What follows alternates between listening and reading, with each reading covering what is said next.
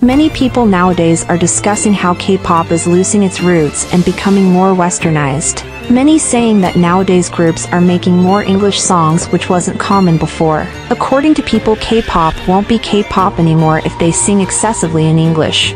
Another thing people are finding a bit irritating is the actions of female K-pop idols. According to people, they used to wear short clothes and it's totally okay, but they still used to behave carefully. Also, the number of non-Korean K-pop idols is also increasing who don't have a typical Korean look.